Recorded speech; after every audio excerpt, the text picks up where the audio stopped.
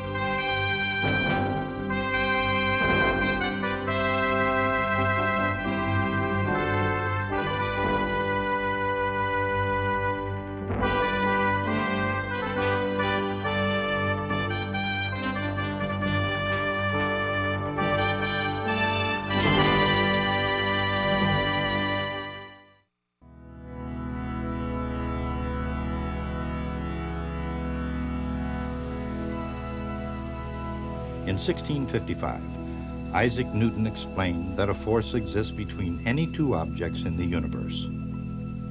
This relationship also explains why all bodies near the surface of the Earth fall with a constant acceleration, and why an apple, but not the moon, falls from the sky. 3 centuries later, a trio undertakes a journey that surpasses the voyages of Marco Polo, Magellan, Columbus, Drake, perhaps every earthly explorer since the first primitive step into the unknown. These men are bound for the moon. Their destiny has already been determined by engineers and scientists, by technicians and visionaries, researchers and test pilots, by the best laid plans and all the right stuff. But everyone here, from the ground up, stands atop the shoulders of one man, Isaac Newton.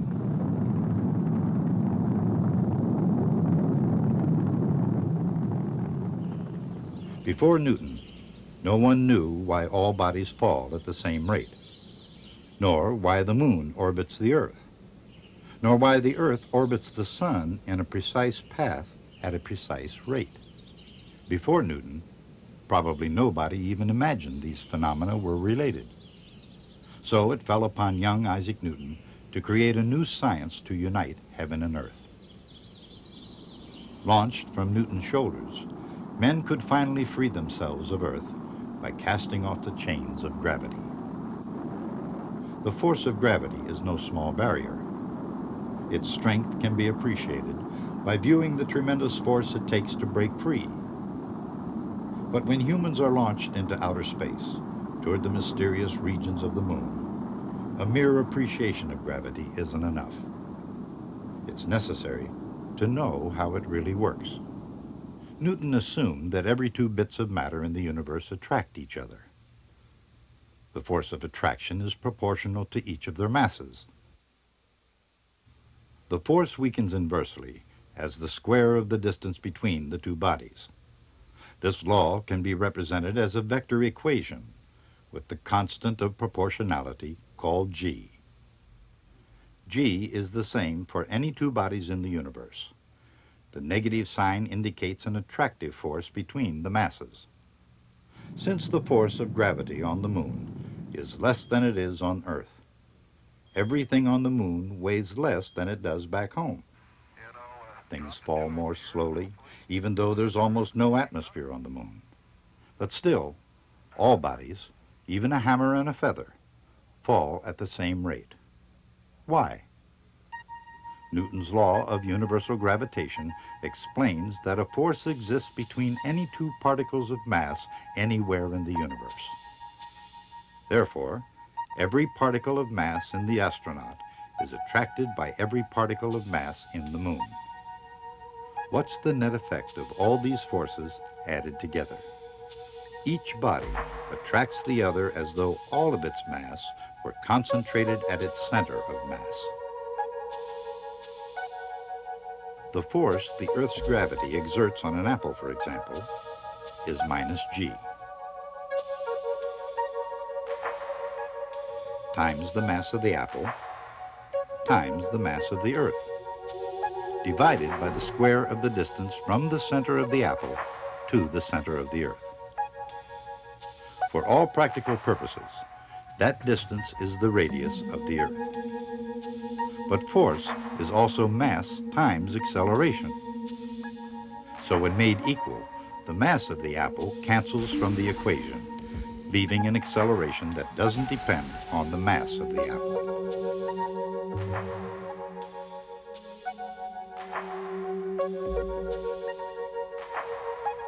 Gravity has the same effect on any object near the surface of the Earth. Half a century before Newton, Galileo discovered that all bodies fall with the same constant acceleration. With his law of gravity, Isaac Newton explained this strange phenomenon.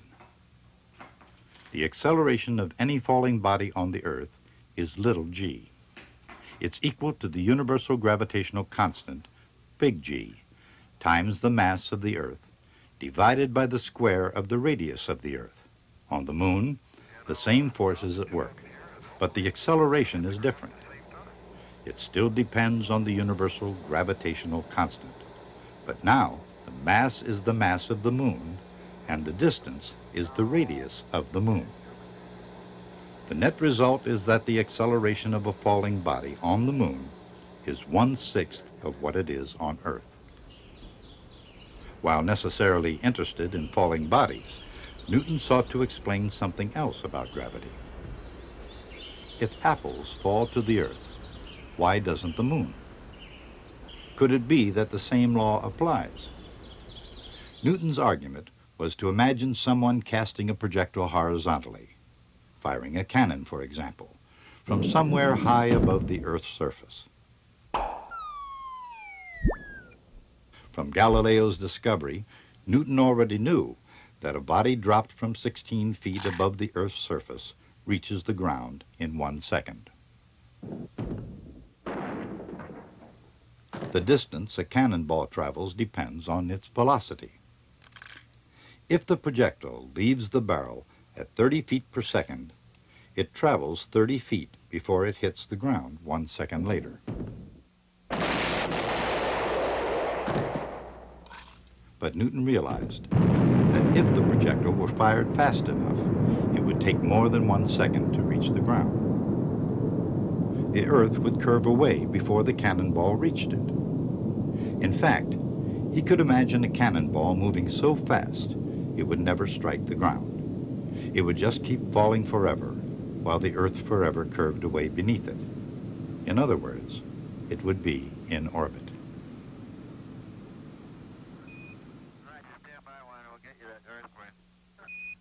Up here, we don't know where over is. One up is as good as another. That really is water, though, I'll tell you. Zero G, or weightlessness, isn't really the absence of gravity. Astronauts orbit the Moon, held there by gravity just as surely as gravity holds the Moon in orbit, or pulls an apple to Earth. The objects floating around in the cabin are in free fall, just as the spacecraft itself is. Together, they will continue to fall in their orbit around the Moon, just like Newton's cannonball in orbit around the Earth. Isaac Newton knew that the Moon, just like the cannonball, keeps falling, falling through eternity, never reaching the Earth. The Moon falls toward the Earth with an acceleration of g times the mass of the Earth, divided by the square of the distance to the center of the Earth.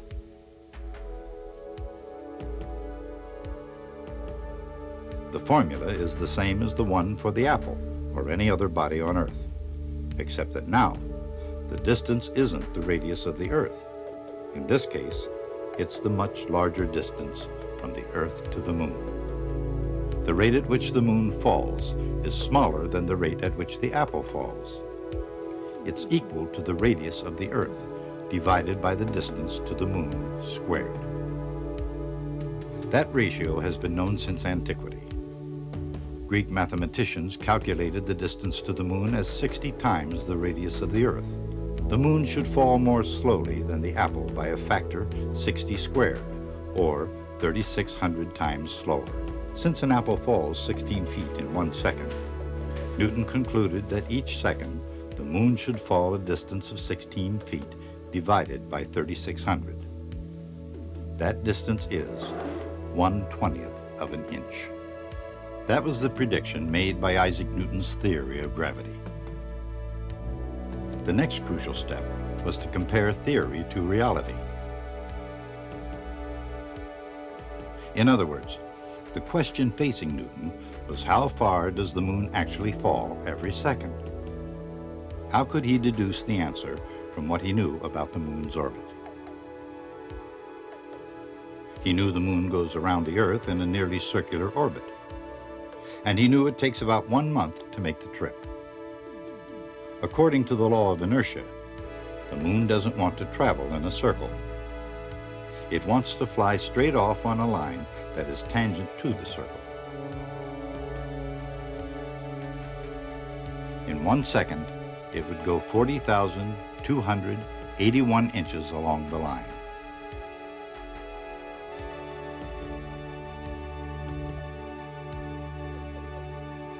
By following the circle, the moon is actually falling. That is to say, it's falling away from the line and toward the center of the Earth. This is the distance the moon falls in 1 second. By the Pythagorean theorem, Rm squared plus d squared equals the sum of Rm and Sm squared. So d squared equals 2 Rm Sm plus Sm squared, a quantity so small it's safe to ignore. Given the size of Rm and d, Sm is 1/20th of an inch. For the world at large, how enormous that 1/20th of an inch would turn out to be. That bodies would fall forever under the influence of gravity had been proved by an astounding agreement between theory and observation. Yet marvelous as this secret was, another 20 years would pass before Newton would share it with the world. Nonetheless, at that moment and with that result, that 1/20th of an inch, Newton knew that he held in his hands the key to the mechanical universe. He had taken the first step along the path that led us into space and to the moon. I told Michael you guys are up there, and he said, "Who's driving?" That's a good question. I think Isaac Newton's doing most of the driving right now. According to Newton's universal law of gravity, the gravitational force between any two objects is proportional to the product of their masses and inversely proportional to the square of the distance between them.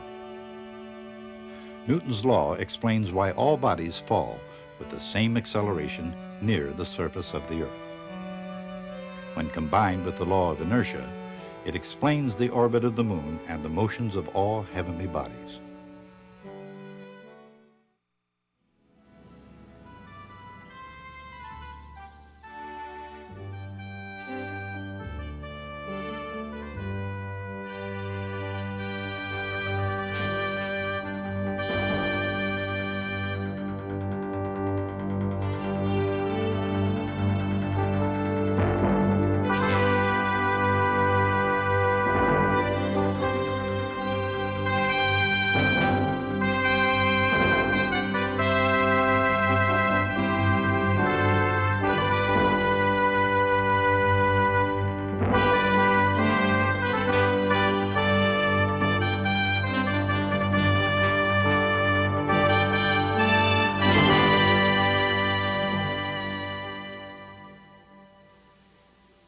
This material is based upon work supported by the National Science Foundation under grant number SPE 8318420. Any opinions, findings, and conclusions or recommendations expressed in this program are those of the authors and do not necessarily reflect the views of the National Science Foundation.